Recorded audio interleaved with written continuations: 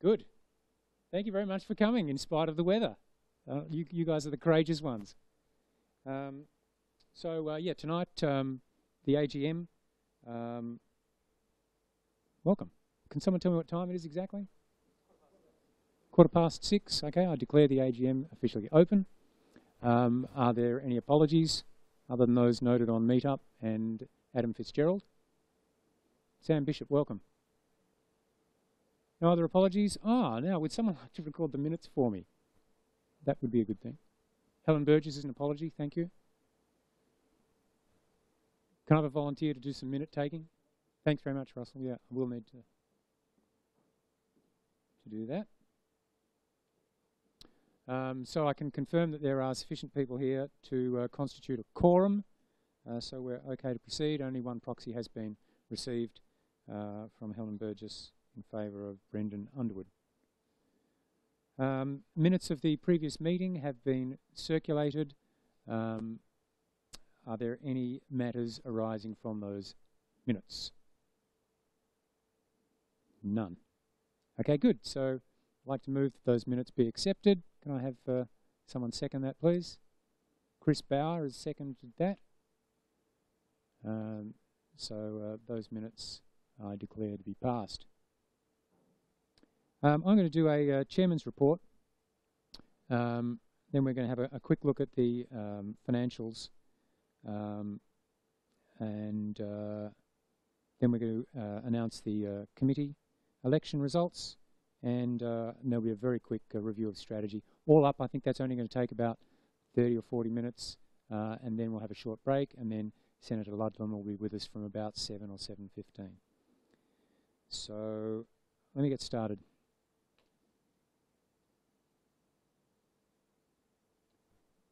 As Patrick said, we'd like to acknowledge our sponsors, Ninefold and Fast Hit.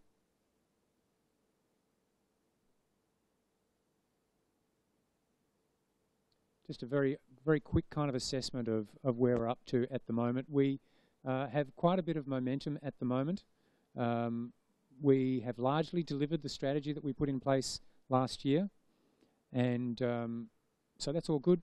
We, as a volunteer organisation, continue to struggle with with managing an organisation as a volunteer enterprise, and really my assessment about that is that over a period of the next couple of years we need to transition to something which is not entirely volunteer based, with some kind of professional secretariat, and I note that AGDA have just done a similar thing in recognition of the difficulties of being a sustainable and financially solid organisation, but particularly just managing the human resources side of it.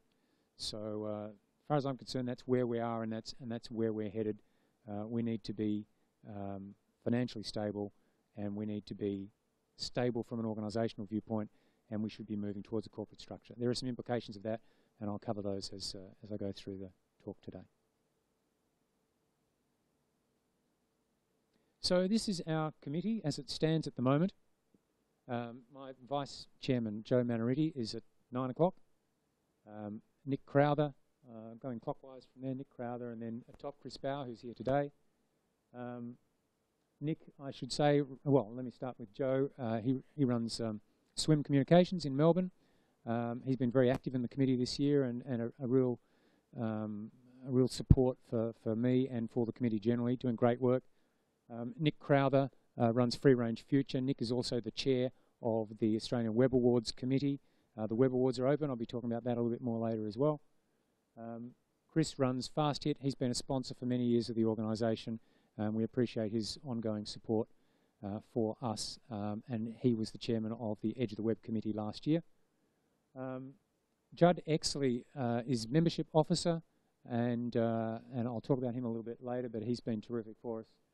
Adam Fitzgerald is our treasurer. He's in the middle. He's an apology for today. He's about to have a hip operation, and he really wasn't feeling up to getting out of the house, and he's delivered a report on paper. Natalie Gim has been secretary for the last few months, and the bottom left is Daniel Martin, who is not restanding as a committee member. Neither is Natalie. Both those people have had very big changes in work commitments. Daniel's running Keep Social, which is a social marketing consultancy, and it's going gangbusters, and he really has to concentrate on that. Natalie's just taken a full-time job, and her situation's changed, so she's not renominating. The rest of those people have all renominated. During the year, we lost some committee members. Helen Burgess, I'd like to specifically acknowledge. Helen has run the Web Awards and been integrally involved in the management of the Web Awards for a long time, and she's a real significant contributor to web standards and to education in Western Australia. She works at the Central Institute, and we really do miss her involvement in the Web Awards, but we'll plough on. But thanks to Helen for a fantastic contribution to the association over many years. Michelle Roberts from Westpac is no longer with us, but she, in the sense that she's not on the committee, she was very helpful in getting Port 80 started in Sydney, and thanks to her for that. She had organised space for us at Lachlan Hardy's workbench.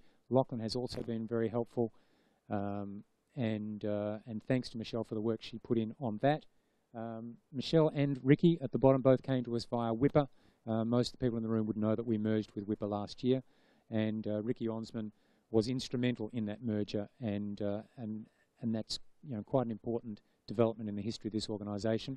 And Ricky, work commitments, isn't able to be on committee any longer, but we continue to talk to him, and he continues to give us advice. So thanks to all those people as well.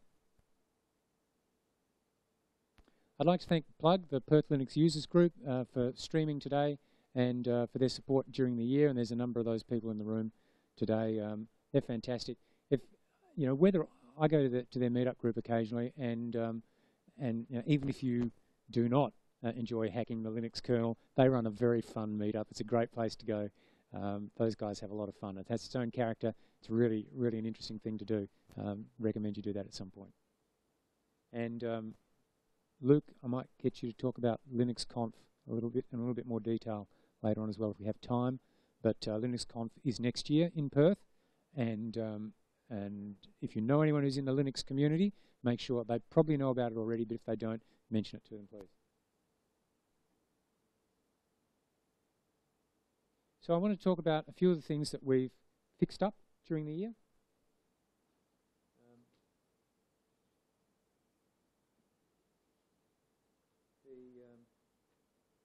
Communications is actually working quite smoothly at the moment. We're replying to emails, in good time, and we're probably in better shape in that area than we have been in the past. That is almost entirely due to Judd's work. He's been fantastic as a membership guy and sorting out difficulties. He's really, really made a difference, and he's an extremely valuable person in this association. Thank you to him for that. Renewals. Some of you will have been through the arduous process of renewing your AWIA membership. We had a lot of difficulties with that. It's taken us months to get to the core of those problems. Who knew that something could go wrong with a website, really? But thanks to Chris Bauer at FastHit, who's nutted out some of those difficulties that we had from a hosting side, and to Brendan, some of the problems that we've had with the member add-on. We've worked through that. And, I renewed my membership a while ago, and I just got into this, dumb loop where it just kept on taking me back to the join page. Why don't people tell us when things are not working? Really, I encourage you people to tell us. The website is our public face. We want it to work really well. If something's not working on the website, please let us know about it and we'll fix it. Yeah? So anyway, renewals are fixed, thank God, thanks to people who helped fix that up. The directory I want to talk about a little bit as well. And Brendan and I have been working on that a bit. The very well groomed Brendan Underwood. Yeah, he's a serious dude. So what's happened with our directory over time is that we've allowed people to say what they specialise in, and most people have claimed expertise in everything. Really, that's from a user's viewpoint, that's not a very helpful thing. Really, what we should be doing and you guys know this, is coming at this from designing the directory that works best from a user's viewpoint. We need to make the directory something that actually functions and helps them find a company that's appropriate for their needs. So we flushed the directory this year. If you haven't updated your profile, please do that, because the directory is actually quite useful for people in getting new work, I believe. In fact, I'm very confident of that. So with the information that's going in there, and we haven't turned this on yet, but you'll see that there is sensible filtering in the approach that we're taking. So, you know, if you want to deal with someone who's had experience with at the enterprise level or at government level or in the education sector, you'll get to specify that now. And, you know, developers won't be able to say they specialize in all of them. You'll be able to say, if you're looking for a business, I'm actually interested in a specialist. I want someone who is, you know, an online marketing specialist, or I want someone who's an accessibility expert. So that will allow those people who do spend all their life working on a narrow specialty to actually declare that expertise and not have to compete with the companies who say they do everything. And also we've got those specialties spelled out there. There's also the ability for people to say what content management system they're looking for, or what software platform they're looking for, and to specify whether they want large or small companies. Should make a difference. Now, some of the things that we actually have done during the year. We've put together a benefits package for the first time, mostly through Palmia Insurance, and they were really great to work with, because what they did was they said to us, here's what we think it should be, and we went, no, that's not appropriate, and we to and froed with them a fair bit, and they came to develop an understanding of what an average web business gets involved in. They then took that specification to London. They spoke to a number of brokers. They found a broker that was interested in dealing with our industry. So what we've ended up with is a completely tailored package. You're not paying in that package for anything that you don't do in your work life, and it specifically includes a lot of the things we do. So if you get into a claim situation, you can be pretty confident that that policy is going to cover you. And there's the ability for you to also customize the policy with them if you want to, if you're doing something a little bit out of the ordinary. In addition to the insurance package, we also now have benefits in the travel area. We have benefits in debt collection, and we have benefits in getting free legal advice. So, I mean, they're all good things. I hope that members take advantage of those, and we're going to be adding some more benefits during the year. That's, you know, it's sensible stuff. We're in a position of being able to package that up and offer that audience to people. If you know of someone who has something that they could offer the membership, happy to talk to you about that and turn that into a member benefit. W3C, we've got involved in a bid to bring W3C, which is the largest academic conference on web technologies in the world, to Australia in 2017, and the association is active in groups that are putting that bid together.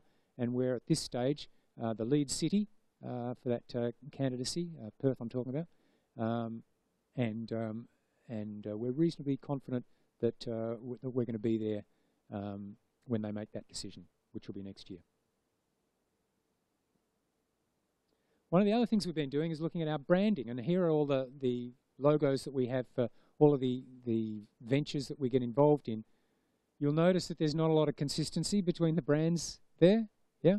So one of the things we wanted to do was create a situation where if someone attends the conference or enters the Web Awards, they realise there's a visual cue that it is part of AWIA. It's part of the Web Industry Association. So we wanted to express that visually, and I'm going to show that to you today. Right now. So this is our new logo. We've decided to build that imagery around the green network device that we have, and we're going to start calling ourselves AWIA. It is a little bit difficult to say, but you know, it's a lot shorter than saying Australian Web Industry Association Inc. Yeah. So when you start talking about the association, please, you know, feel free to describe it as AWIA. That's who we are. We want to include that in our iconography. And the other logo I want to show you that's been developed is for the Web Awards. So this year we have a logo for the awards which leverages off the same visual imagery that we've got for AWIA. and the logo for Port 80 and Widelines is under development as well. That work has been done by Joe Manaritti's company, Swim Communications, and Mary is the person in their office that did the particular work. It was a really quite a specific and I think a fairly difficult brief, and we're really happy with. Brendan's not happy. Everyone else is happy with the logo that we've come up with, and that's our visual identity from now on. Thanks very much to Joe and his team for that. Some of the things that we're doing that are actually working. Oh, nothing there. There are some things. We're developing a relationship with AWIA. Again, Joe's involved in AWIA as a board member, and one of the things that we're doing with them is we will be inviting them to come into some Port 80s and talk about reseller arrangements. But those reseller arrangements have changed, and it's important that particularly larger web development companies, perhaps all of them, but you know, if you're a web house and you're doing some hosting, there are some important changes that are coming about. AWIA will send, and we're facilitating this, will send people out to your business to talk to your team about how all of this works. So you'll be able to request at no charge someone from AWIA to come out and give you a proper brief and a rundown of how the new arrangements work. So that's, I mean, the thing with AWIA is it's an important thing in establishing our credibility as a professional organisation, and they're a very good entity. Patrick, I'd like to thank. One of the things that's working is Port 80 around the country, and particularly in Perth, we've got a really good community here. Patrick has been very helpful in putting that together. I appreciate his assistance. And we've in Port 80 in Perth and and around the country, we've done a lot of diverse things. You know, we've done big data, we've done WordPress stuff, we've done CSS preprocessors, we did personal development, we've done feminism. Like, there's a whole lot of really diverse stuff that we've taken on in Port 80. One of the things about the Port 80 universe is that it's different to a lot of tech meetup groups where you go there specifically to talk about a technology.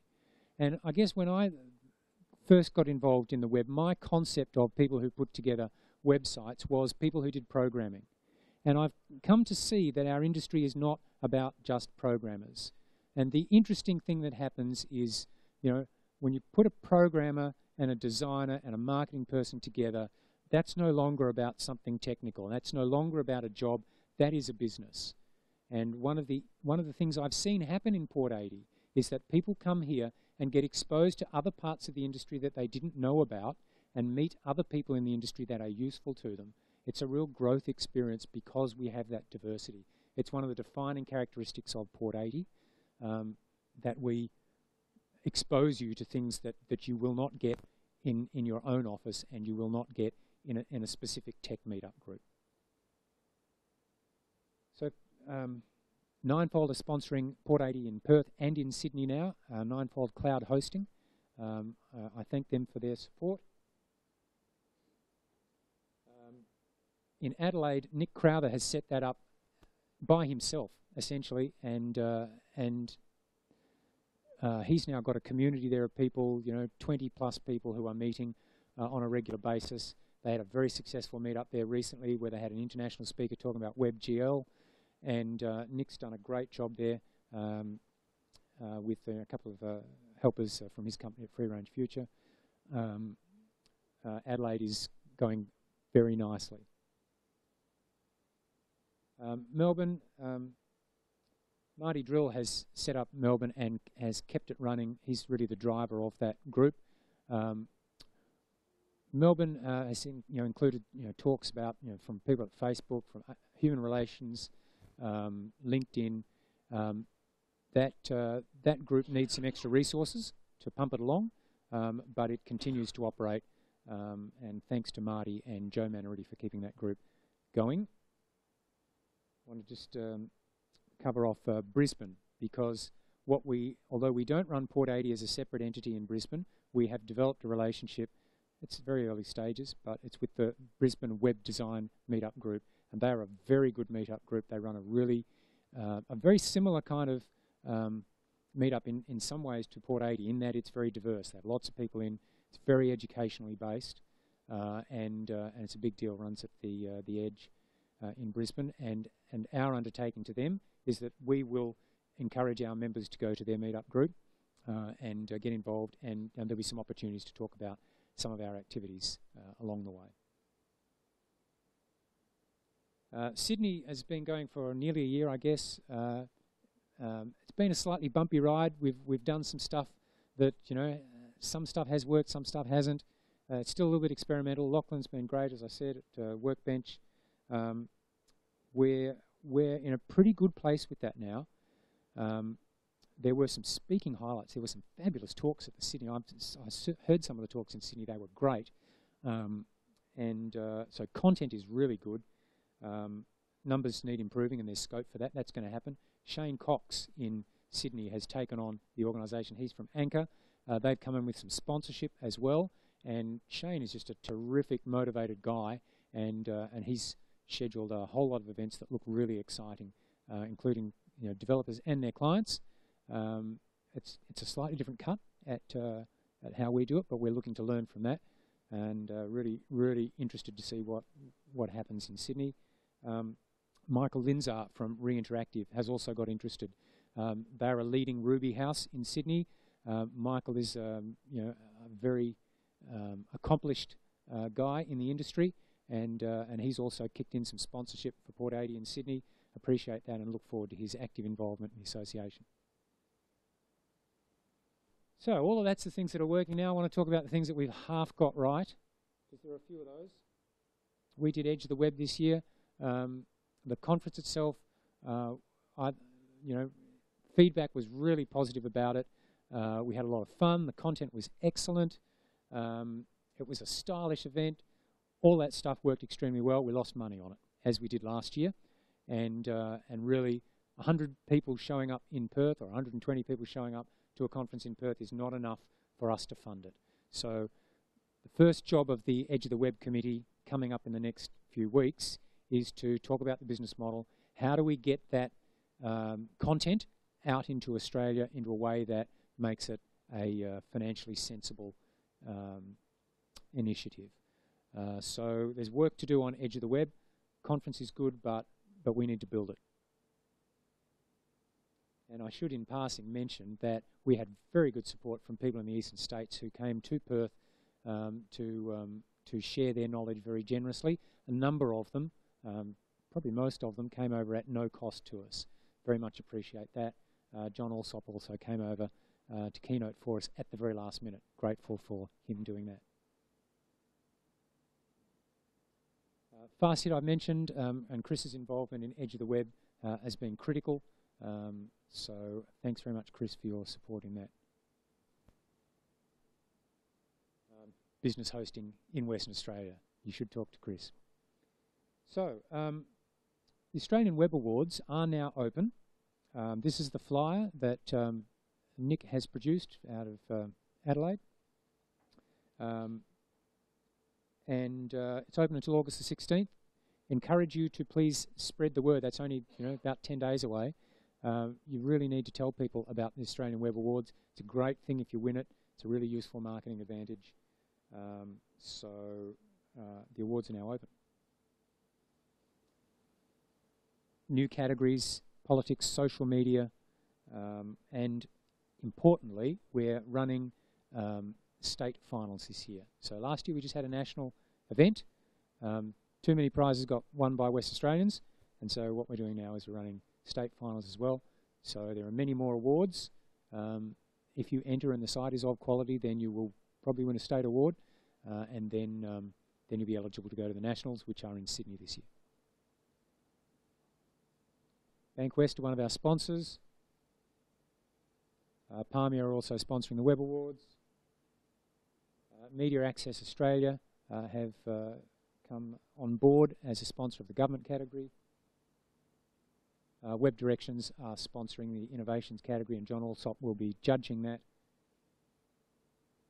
And an important piece of news is that Web Directions, who run the McFarlane Prize, which is the other quality properly judged event around web standards and web excellence have agreed to merge the McFarlane Prize into the Australian Web Awards. So we're very happy about that. They have a whole lot of experience in running awards and you know, a close following. So we're excited that, you know, the reach of Web Awards is going to be increased by that, and we're very pleased to be able to continue the heritage of the McFarlane Prize. Our award for the most outstanding website in Australia will be called the McFarlane Prize from this year onwards. I should mention the judges. We've had over 20 judges last year, who I'm not going to run through all their names, but thank you very much to them. It's a big contribution because they do all this behind the scenes. They don't get any acknowledgement from the general public, really. You know, next time you see someone who's been a judge in the Web Awards, maybe you could thank them for dedicating lots of time to that. It's a big commitment. Some of the things that we've started and haven't finished yet. We've got a memorandum of understanding with the Australian Computer Society that's about to be signed. I should say the ACS Foundation. And the reason we have that is people in the industry have said to us that that interns, people that they take out of tertiary institutions are not sufficiently trained in what a real organisation is all about. So there is an intern project which is run by the ACS Foundation. It's a dedicated body for that purpose. They administer, they provide insurance, they manage, and we can work with them and make that program available to our membership and to people who want to take on board interns in a proper structured fashion. Will be participating in the ACS Foundation's intern program. And we'll also be working with them to see what else we can learn about you know, conditions under which people can take on interns.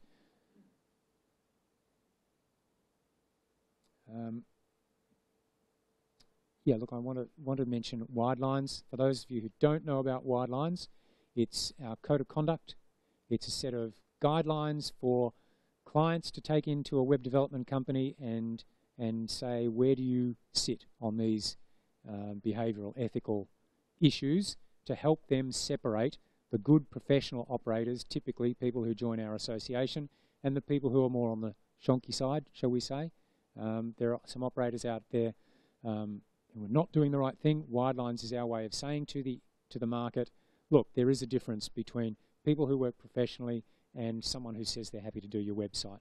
Just today I heard someone talking about someone who was supposed to have delivered a website for them in February, only just delivered it today. They're not a member of our association, but they said they were able to do it. Those situations shouldn't arise. Now, our job is to educate people so they know that there are reputable people they can deal with.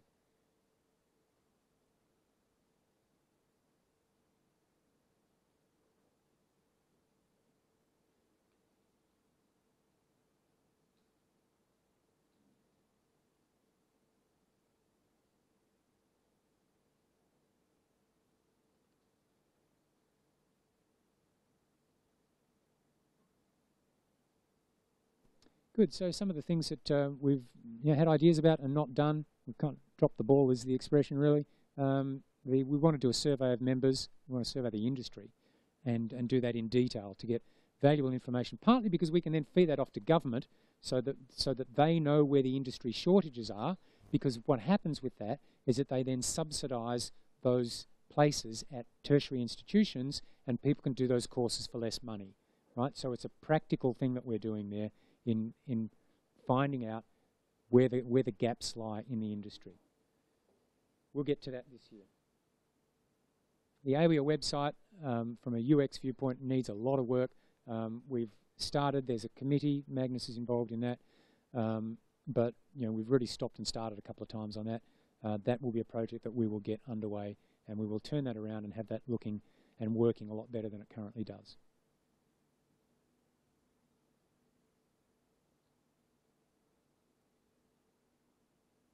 Okay, that's the end of my report. As chairman, I will be nominating to chair again next year, but I thank you for your support during the year, and I'd like to move that the chairman's report be accepted. Thank you very much. Can I have someone to move that? Colin Daly has moved that that be accepted, and a seconder. Thank you. Brendan Underwood has seconded.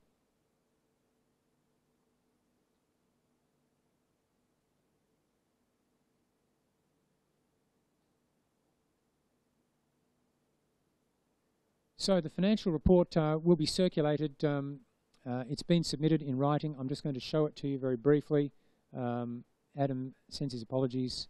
I guess I can run through it in very short form. Here you go.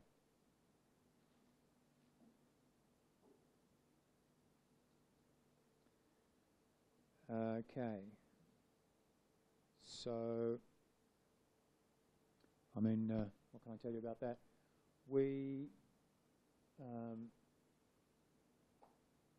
Our membership income was higher than it was last year,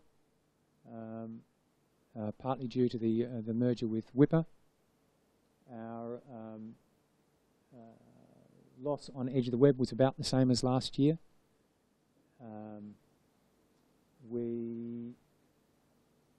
Something else there.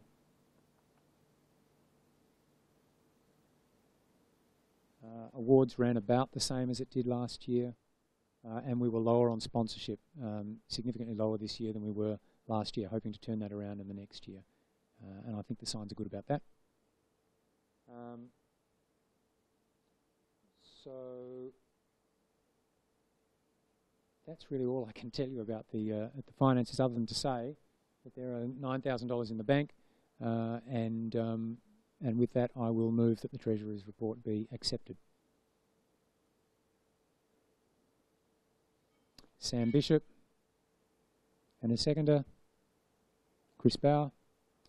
Thank you. That's the Treasurer's report.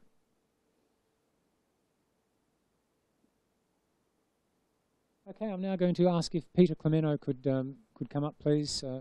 Peter's the returning officer, and she's going to step you through the election results for committee.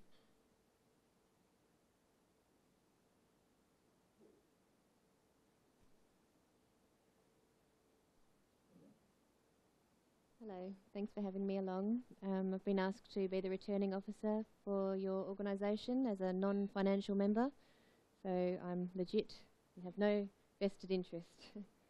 So you conducted your poll over electionbuddy.com, and the results were elected were Chris Bauer, Nick Crother, sorry if I'm pronouncing any of these names wrong, Judd Exley, Adam Fitzgerald, Michael Linzar, Joe Manariti, Daniel Scott, Brett Treasure, Brendan Underwood, David Vu, and Damien Whitmack. The other returning officer was Marianne Anaru. She wasn't able to be here. I believe she's coming later. So there were two returning officers. And is there anything else you needed me to say? Okay, lovely. Thank you. So I declare those people elected to committee, and how this works is that we're not having a committee meeting following the AGM. We'll get together next week, and officers will be appointed next week.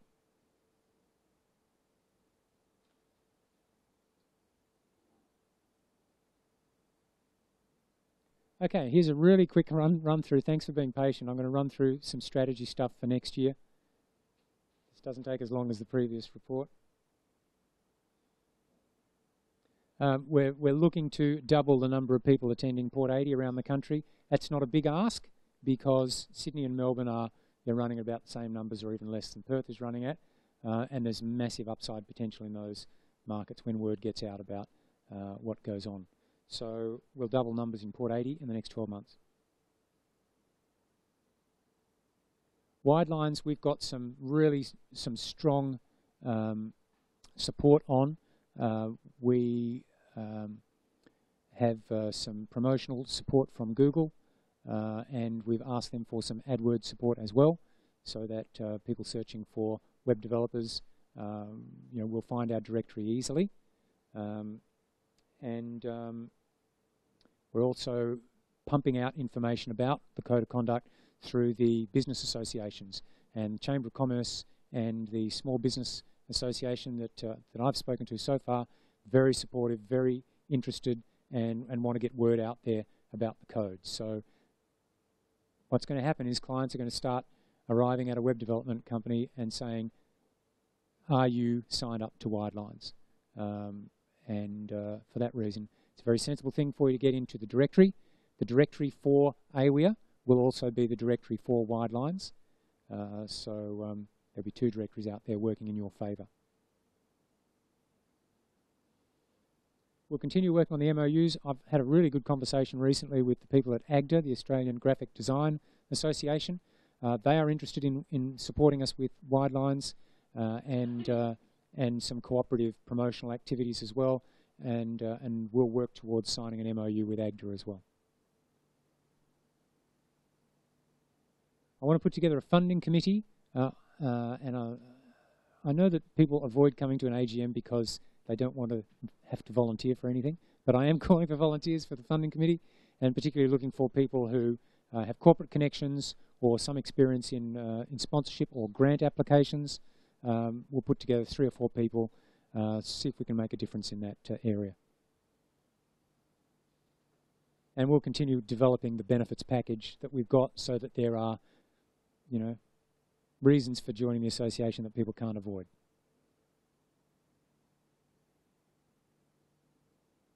I'm just flagging, we will be increasing membership fees for corporate members in particular in the next 12 months. Yeah, I know. Sorry about that, but we will be increasing membership fees. And that's so that we can resource this properly. We really, you've got to have some, we're lacking the financial stability that we need to be able to do all the things that we want to do for members. So, sorry about that, but fees will be going up. At the moment, the situation is if you're a company, you can join our association for $150. If you're not a member, I would join up really quickly and get 12 months out of that, because we will honour that. But the idea that you can join up and have multiple people attend for $150, all of our events, doesn't make sense. We need to change that arrangement, and we will. So finally, in terms of things that you as members can do, I'm asking you to be active, and here's my request. If you're not already a member of the association, then join the association. Lots of people come to Port 80 regularly, are in the industry, don't belong to AWIA. The right thing to do is to join up the association and get involved financially as well. And then, you get on the mailing list and you'll find out lots of other stuff as well. Get other people to be part of our organisation. Actively take an interest in people around you who you like, who are substantial and who have the right values, and get them involved in our association. We don't want to have 10,000 members in this association. We want to have 2,000 members who are the right people. And that will make us a very powerful and influential group. Really, I want 2 years off you bastards. I want active engagement for a couple of years. If you're in a position to put some sponsorship funds in to one of the projects that we're involved in, please do that. If you're not, then please dedicate some time to us or put your hand up for projects. I know there are people in this room who have already done that, but we need to cast a net a little bit wider. So if you're listening on the stream, please step forward and, if you read something in the newsletter, and do read the newsletter, if you do read the newsletter and there's something in there, step forward and do something for us. It'll pay back for you. Thanks very much. That's all I got for you on strategy. And with that, the time is 5 to 9? 5 to 7? It's 5 to 9 in Sydney. And with that, I declare the meeting closed at 527. Thank you very much. We're going to do pizza on the table. Please feed your faces. And then we'll be back in 10 minutes' time or so with Senator Scott Ludlam talking about data surveillance. Thanks for your patience. Thanks for coming.